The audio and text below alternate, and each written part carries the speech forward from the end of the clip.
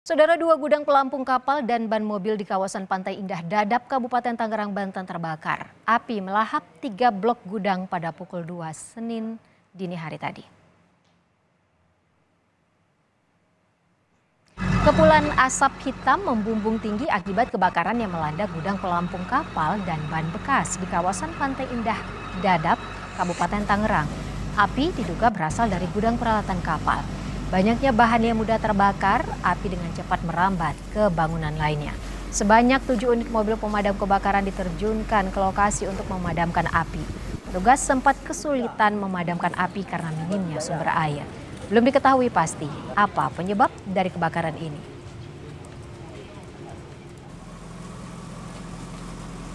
Pengetahuan dari kami dan anggota yang berada di TKP, ketika datang api sudah membesar dan gerbang ini tertutup ya dengan gembok yang sangat kuat, sehingga pihak anggota kami berupaya untuk membongkar paksa, namun memang tidak bisa karena memang cukup kuatnya gembok, sehingga kami meminta bantuan kepada pihak gudang sebelah agar bisa digerindra dengan cara digerinder gemboknya. Yang terbakar ini apa sih, Pak? Yang terbakar ini adalah pelampung kapal ya, pelampung jaring kapal, dan yang kedua gudang ban mobil.